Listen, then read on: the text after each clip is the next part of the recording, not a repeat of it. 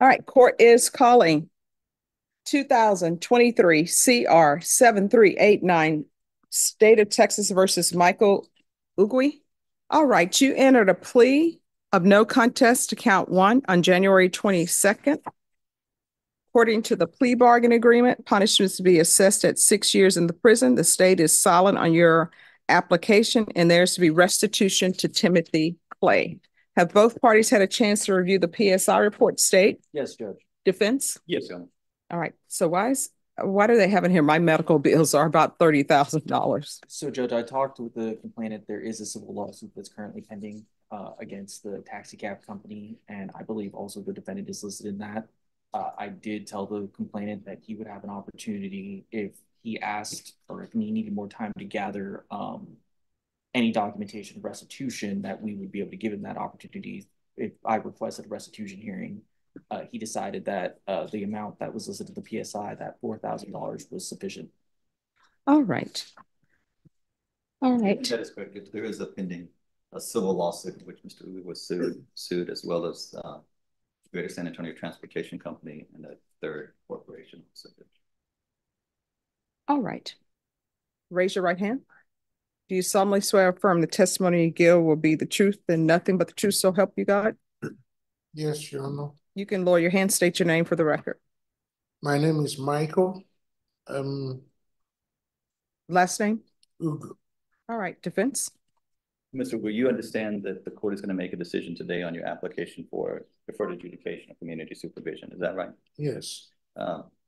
You had indicated to me that you wanted to address the court prior to that decision. Is that right?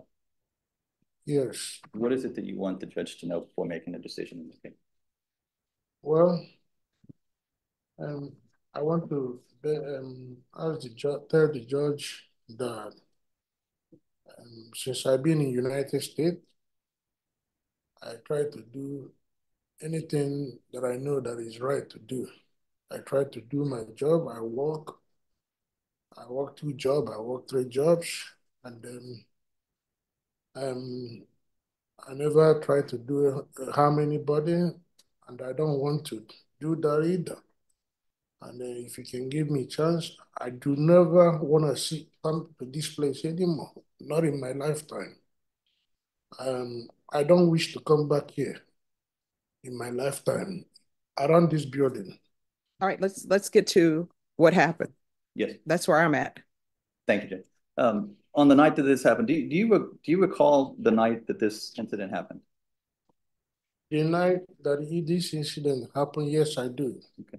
Can you tell the judge what, from beginning to end, if you can, when you first got a call to go pick up these people, the victim, Timothy Clay, and I believe it was his mother, is that right?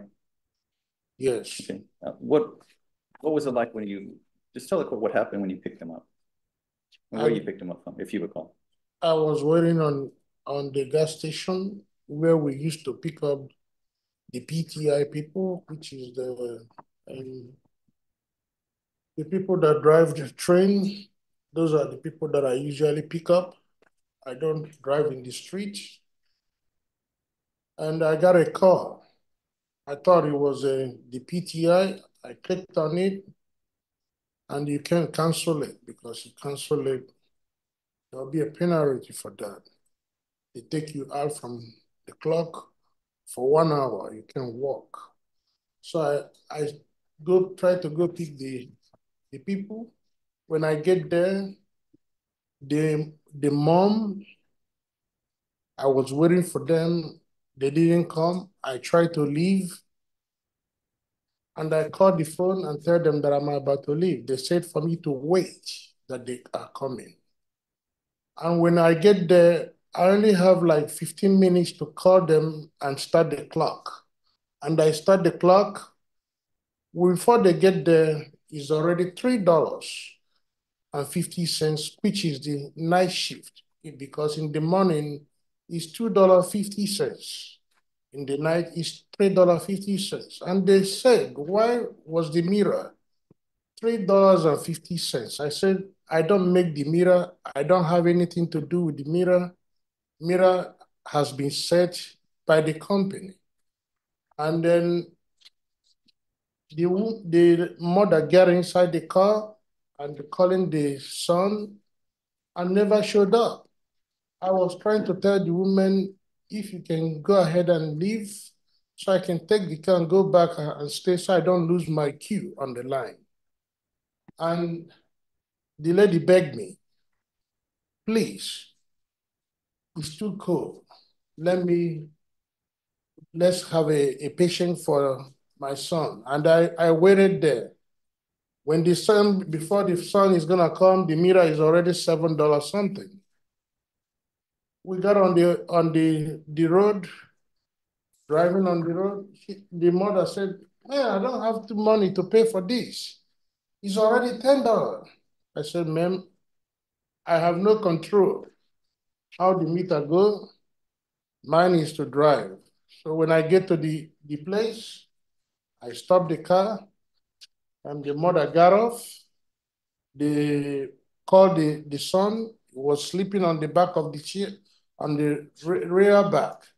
The third row. Third row. And then keep calling the name, the boy didn't wake up. He keep calling, the boy didn't wake up. And then when they tried to pay me, they said they don't have no money. I am not saying this being kind of a racist. I look at the black people like me. I called the taxi company. I said, these people didn't pay me. They said for me, call police. I look at it, why am I gonna call police from them now? And then I leave the mother stepped out and leave and start calling the boy. The boy is still there, sleeping. I said, please, can you get down so I can leave? And then I drove my car. And when she got off from the car, she hit it on the car, he hit on my car and spit all over me, and then walk away. I drove her back, and then I left. When I leave, when I was leaving, maybe the time he's hitting on me, I don't know if I hit him or not, but I can't tell you I didn't hit him. I can't tell you I hit him because the whole thing, it was like. Oh, let's just stop right there. Have you seen the video?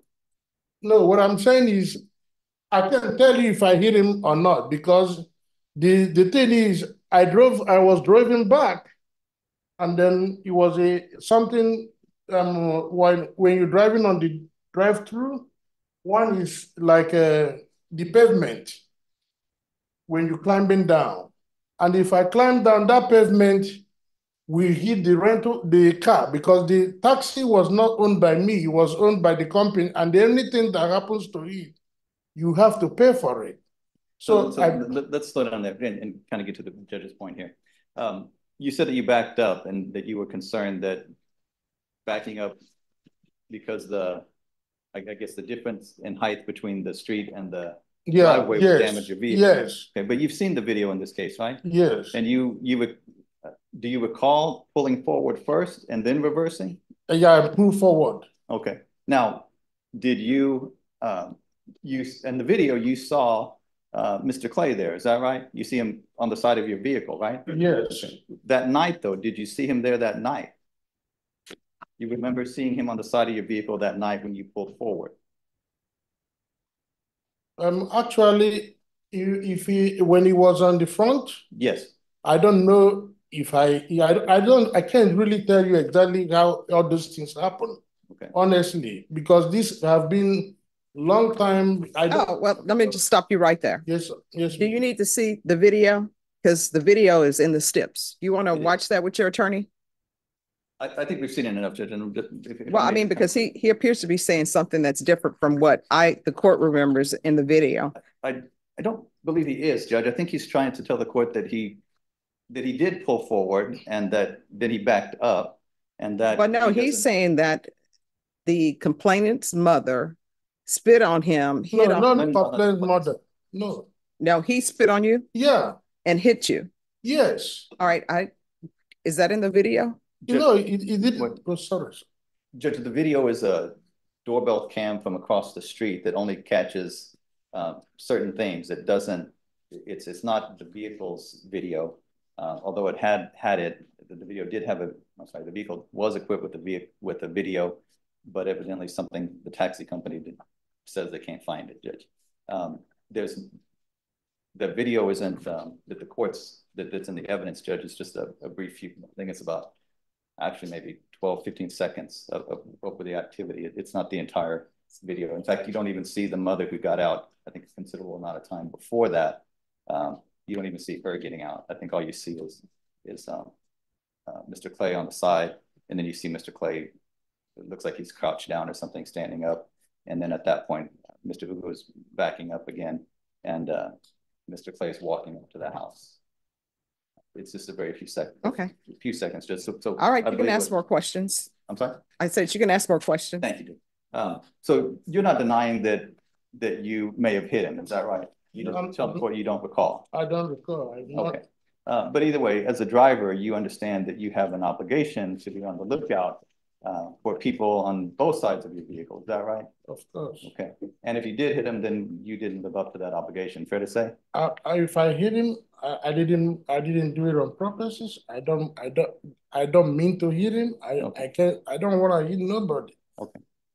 Okay. Thank you, Mr. Good. That's what I wanted to clarify for the court. Now, if the court is to give you an opportunity on your probation on deferred adjudication of community supervision, are you willing to do whatever the court asks you to do? Yes, sir. Do you think that you can be successful on community supervision or probation? 100%. And as far as your criminal history, this is your only felony, is that correct? Yes. And I think the PSI indicates that there were 2 other cases you had misdemeanors that were either dismissed or rejected in some way. Is that correct? Yes. And that you don't have any criminal history in Nigeria, do you? No. Your work history, the PSI indicates that you were working from 2005 to 2016 for the same company, Baptist Health System. Is that right? Yes. Okay. Were you steadily employed with that company? Yes, I was, but I'm not working with them. No, I understand. And since that time, I think you told the court earlier, you've been working 2 and 3 jobs at a time. Is that yes. Right? Okay. Why are you working 2 or 3 jobs at a time? To support my wife to go to nursing school. Okay. And your family, your kids? And my children. Okay. And the 2 of you are actually separated at this point, is that right? Yes. Okay. And I think that's indicated in the PSI also. The PSI also indicates that you don't have any drug or alcohol issues. Do you use drugs or drink at all? I don't smoke, I don't drink. And do you believe that you can be successful if given an opportunity on community supervision? Yes, sir. Thank you. Could you pass that witness, Judge? Any questions? Just a couple, Judge. Really briefly, Mr. Ulu, would it surprise you that in the PSI you never once mentioned that the complainant struck you? I told the lady. Yeah, have you had a chance to review the PSI? No, I told the lady exactly. She asked me. Now, the question is, have you had a chance to review the PSI? Would you like a chance? Just Mr. Ugo's reading level is evidently rather low according to the PSI. I'm sorry. I didn't understand you. Judge, Mr. Ugo's reading level is rather low according to the pre-sentence report. All right. It's around level 1, but I will tell the court that I read him that entire document. All right. Do you need your attorney to reread to you that report? He read it to me. My question is, do you need him to reread it to you? No, ma'am. All right. And when you say his reading level is at a certain point, that's the English language, correct? It didn't specify, Judge. His education level is also very low. Mm-hmm. And I think it's not as low as his reading level. But it would be, I would assume it's English, yes. Okay. All right, then you can ask your questions. The only other thing I'll ask, Judge, would the court be able to play the disc? Right. I tell you what, this is what I'll do. I am going to let you all sit back so that he can rewatch the video. And it's a video from the vehicle that night. It's a video from the doorbell. From the doorbell, yes.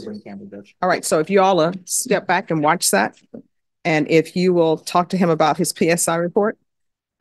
Yes, Judge. Okay, I thank you. can do that. So that's the PSI report. So that's what probation prepares, and those are stipulations. That's what he agreed to was true. All right, we're going to go back on the record. And 2023 CR 7389, Michael Ugu. Could I have parties re-announced for the state Daniel Escobar for the state of Texas. defense? Only as long as it happens. All right. And did you have a chance to review everything, Mr. Ugu? Yes, Your Honor. All right, state, you may continue with your questions.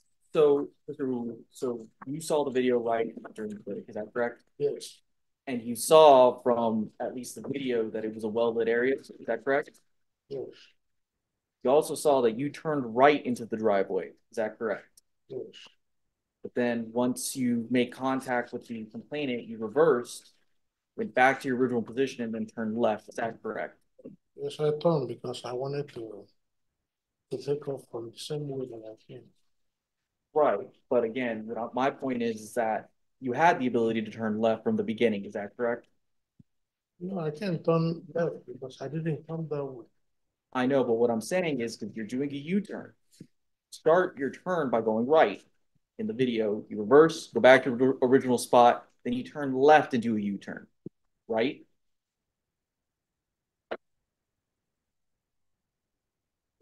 I went in, then I went out, back off to turn out to go the same way. It's okay, sir. The video shows what it shows. Okay. Pass the witness.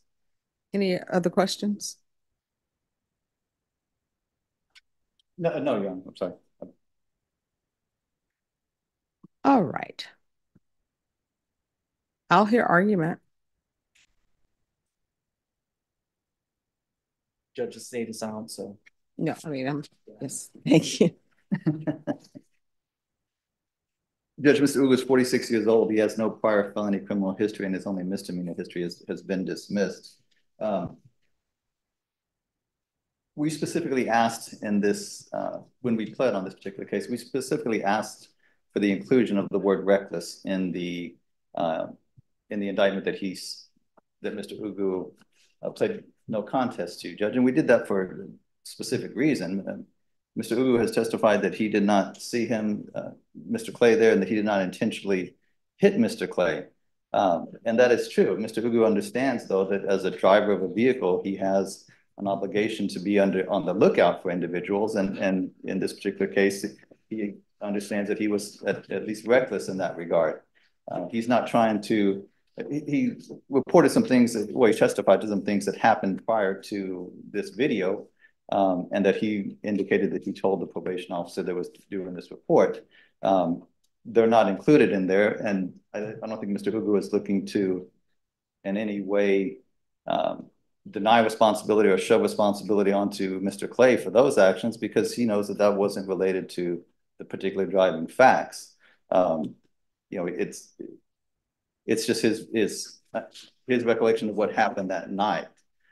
This video that we see, and it's part of the evidence, was very challenging to obtain, Judge. And for some reason, the officers that obtained this particular video didn't get any more than what they actually obtained. I would imagine that there would have been much more to that particular video or subsequent videos, since when everybody agrees that the mother gets out of the van, you never see the mother in that video anywhere. So we know that there's just a small snippet of what happened that night. We did the best we could to get the actual videos from the vehicle, because taxis have, and his particular taxi did in fact have videos, but that evidently was lost with the taxi company. And being that there's a civil claim pending, it's not surprising, Judge. But in regards to Mr. Ugu, Judge, he has no prior criminal history. He is an American citizen. He's a naturalized citizen. It appears from everything is set out in this report that he would be a good candidate for probation. He's got a steady work history. He had the same employer from 2005 to 2016. Since that time and up until the time that he was arrested on this case, he was working 2 and 3 different jobs. He's been a CNA for years. He is certified as a CNA. He lost that job when he got indicted on this case. He's been working trying to drive for different companies. I'm not sure if the court understood what he was talking about with the railroad, but what happens is there was a contract with the railroad that he was a driver for the engineers and such that work on the railroad. And so that's a specific little unique area that he was working in. So, Judge, he's accepting responsibility. He doesn't remember everything that happened and didn't necessarily see Mr. Clay there, but he's not trying to deny that he was reckless about not looking out for that Mr. Clay. So I think that is clear, Judge. So he is accepting responsibility in that sense. The PSI indicates that he's got some health problems, some heart problems, some high blood pressure. He was in the hospital for a couple of weeks. He's, interestingly, Judge, on the goal section of that particular report indicates that he wants to be a good father, and he wants to learn also the ways of this particular country. So he's got aspirations of getting better, Judge, of being a better person. And he didn't in that PSR interview, he didn't say, poor me, I want to be free. He says, I want to be a better father. I want to learn to be a better father. I want to learn the customs and such of this particular country that he's naturalized into and he's made his home. So I think that's important, Judge, and I think that's reflective of the kind of person that Mr. Ugu is. He has family support. His brother's here. Representing his family. His parents are back in Nigeria. His friend took off work today, came to support him. So he does have a stable history support system, Judge. We believe, Judge, that he would be a very good candidate for deferred adjudication, and I don't think that you'll ever see him before this court again, Judge. Okay, so here are my questions. It appears, and I want both parties to correct me if I'm wrong. What appears to have happened is you have two complainants. Both of them are intoxicated, according to the police report. There's some issue about the fare to be paid for the service of driving them from one location to the other location. What has been cleared up for the court is that he was waiting for them and the meter was running as he was waiting. It appears that the complainants were upset that the meter is running and they're not in the vehicle. And then they go to the location.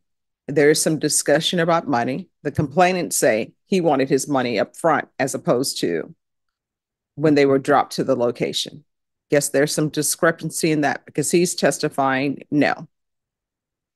Then the complainant's mother leaves the vehicle, goes to the house, and then the second complainant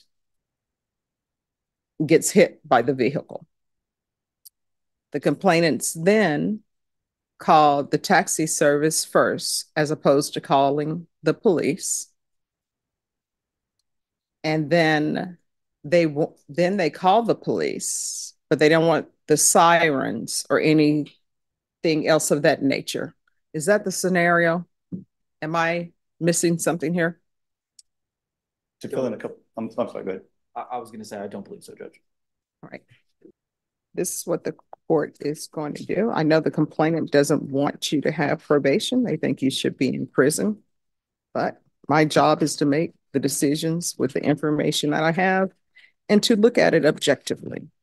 And sometimes if you're the complainant and involved in a situation, you can't look at it objective. That's why you're not on the jury. All right, the court will sentence you to 8 years deferred adjudication. There's to be restitution in the amount of $4,299.43 to Timothy Clay.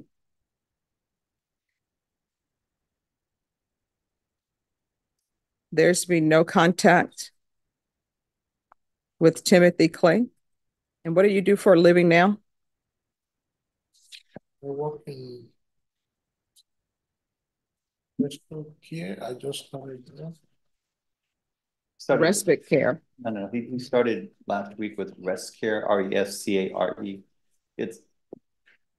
Took me a while to figure it out, but Judge, what it is, the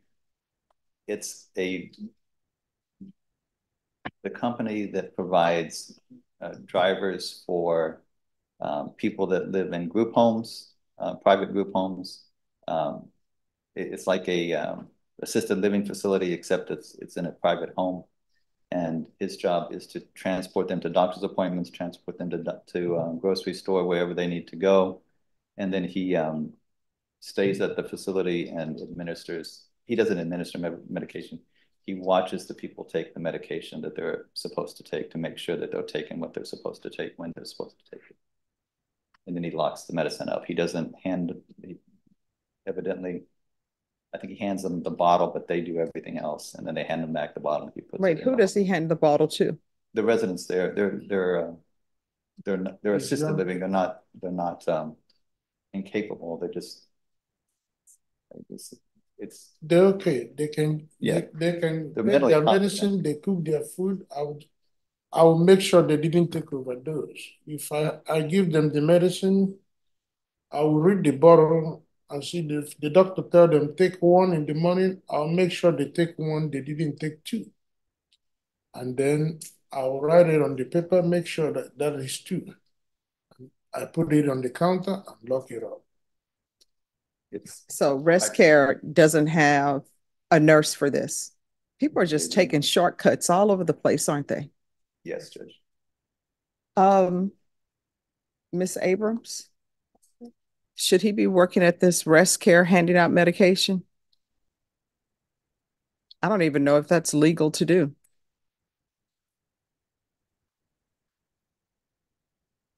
Here's the thing. I don't even know if that's legal for him to do that. We get trained over there. They train us how to give those things. What, a one-day training? Yes, and they will tell us if they don't want to take it, they said no, just get it from them, put it on the counter and lock it back. And then the medicine and themselves, they can request it. They know the time to take it. They know all their medicine. They cook. So here's the thing. I don't know what's happening at Rescare, but I know that shouldn't be happening. And you just told me that his reading level is not such where you had to read the PSI report for him. Yes. And yet they have him passing out medication? It's worse than that, Judge. They're paying $9 an hour. Oh, well, Rescare, he's not allowed to pass out medications at Rescare. He can drive, but he's not allowed to pass out medications. I don't pass it. I give it. Oh, you're not allowed to give them medication? I can give it to them. They know their medicine, all of them. Yeah. They are aware. No, this is what I want you to understand. Yes. I'm not going to allow you to do that. I can't believe Rescare is allowing that. Rescare should have somebody there who's actually either a licensed nurse to do that. I mean, otherwise, that's the way all of some people have a need, I'm not going to say this, but I have relatives who are not even out of high school. Do they want to hire them and pay them $9 to look at a bottle of medication and say, oh, here's your medication, and then I'll lock it up if you don't take it? I don't know what's happening with Rescare. I don't know what's happening with people who run home healthcare providers. I guess some people don't care what's happening at places where people are vulnerable, but I'm not going to allow him to do that part of the job. As far as transporting, I don't even know if he should be driving. What's happened with regards to his license with this incident? His license is fine, but it wasn't affected by it. All right. He just can't find work. Well, as a driver. Well, I mean, you're going to have to find something else. There's McDonald's, there's Chick-fil-A, there's Whataburger, there's Bill Miller's. You're going to have to work somewhere else. And they'll pay you more than $9 an hour. I think McDonald's is paying more. So you can't work at a home healthcare provider. I don't allow people who are on probation in my court to work as a home healthcare provider or work with minors. All right, 8 years deferred adjudication, restitution in the amount of $4,299.43 to Timothy Clay. No contact with Timothy Clay. Proof of employment within 30 days. There's to be no employment as a home health care provider or with minors. And probation, his handing out medications to people, I consider that is being a home health care provider, and he's not allowed to do it. There's to be regular reporting by Zoom or in person. There's to be regular UAs, 200 hours of community service restitution. How many children do you have? What are their ages? I have a 23. I have a 12. I have 14. And then I have a 12, 23, and 16, and then Destiny 14. All right. I'm going to ask for 200 hours community service restitution. He's going to do parenting classes. Once he completes that, the restitution hours will be deemed satisfied. He's going to take anger management and defensive driving. And there'll be a field visit 1 time per month for 3 months. And then at discretion. All right, good luck to you. Thank you. Just maybe excuse. Yes. All right, whenever you all are ready on Mr. Simmons, let me know.